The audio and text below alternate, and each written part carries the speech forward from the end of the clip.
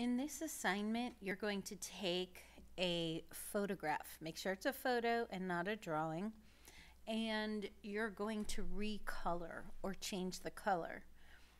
To be able to edit a photo, we're going to have to do something called tracing.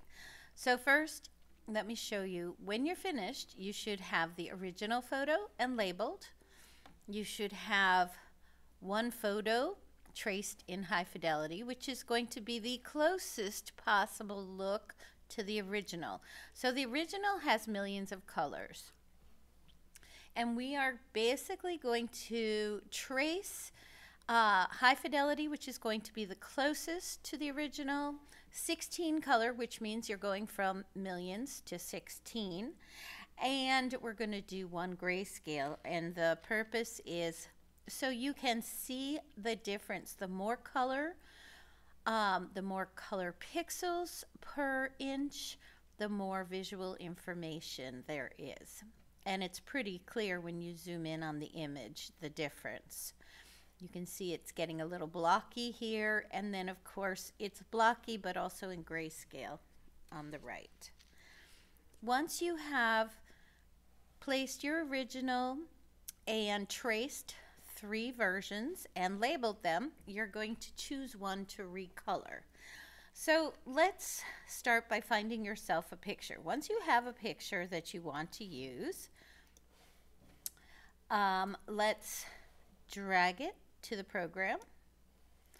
Now, I don't necessarily want all this white space. It's a lot of extra space. And in this assignment, you have to create more than one artboard. So just the nature of creating a new file, you default to one artboard.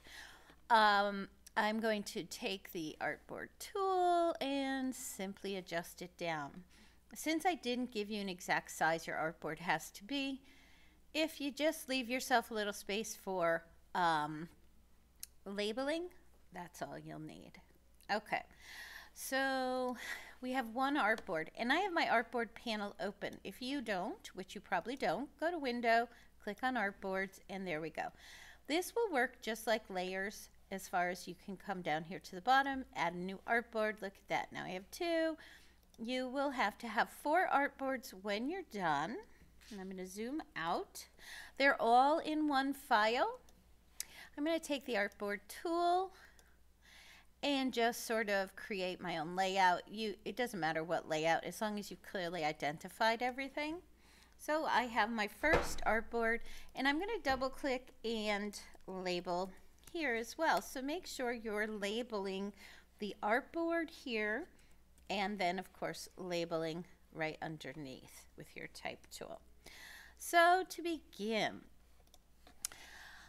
I'm going to copy, Command C or edit copy, and then I want to put one on each artboard. So I could either just do paste 3 more times, or I can click paste on all artboards and it takes care of that for me. So all 3 of these are exactly the same as the original right now. Now, we want to do what's called tracing. If you have your control toolbar open across the top, you'll see image trace. If you don't, you can go to Window down to Control. You also are going to want to go to Window and open the image trace window, which is where you're going to see some different settings, and I can open Advanced as well. Once I trace, I can change these settings individually. You can see we have some presets here.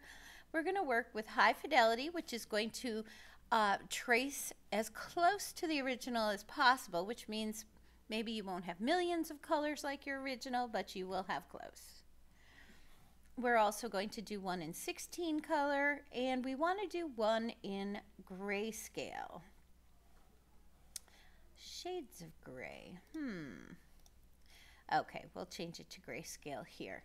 All right, so to start with, we'll select our first, and let's trace. Now, it went directly to this mode, black and white. We could change this one to grayscale, and you'll have to be patient while that progress bar goes.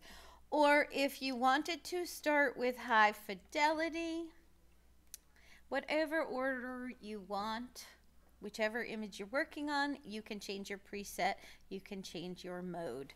So right now we have the high fidelity. Once you have traced the image, you can either trace all three and then go back to expand, or do these one at a time. Once it's traced, you go back up to control, and we're going to do what's called expand. Expand now separated all those different identified colors into individual paths, which right now looks like a bunch of blue, hard to know what it is, but if I zoomed way in, look at that.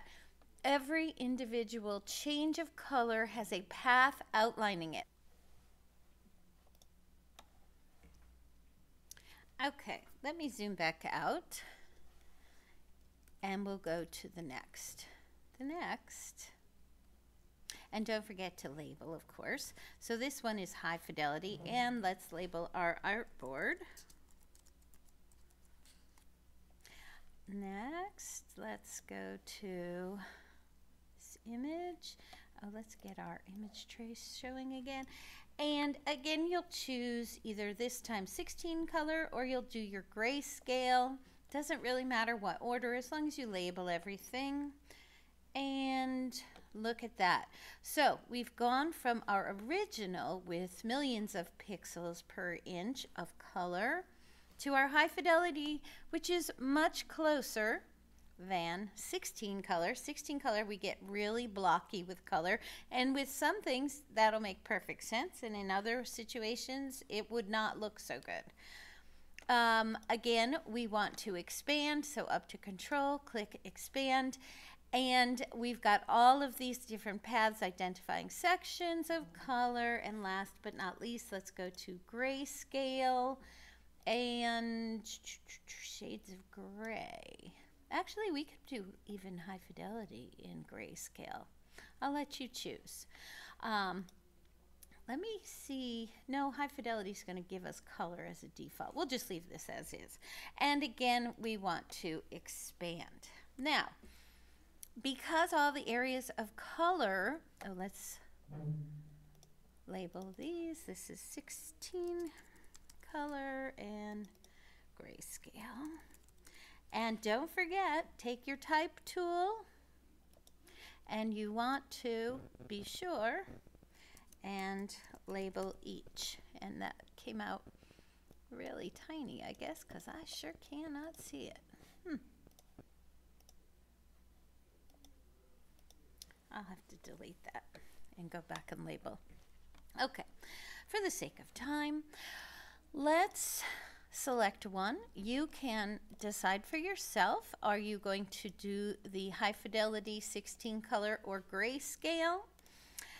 You're going to select. Now that you can see all the paths, you can use your live paint bucket, because remember, to use live paint, you need to have the path surrounding the area selected. Well, couldn't get better than this, because all of the paths are selected. You can come in, pick what color you want to work with. Let's just say we want to fill purple in this area. We're going to click, give it a moment, and look at that, we've filled. You can go around, click, fill any of these spaces you want. So you are going to recolor one of the images, whether it's high fidelity, whether it's 16 color or grayscale, that's up to you.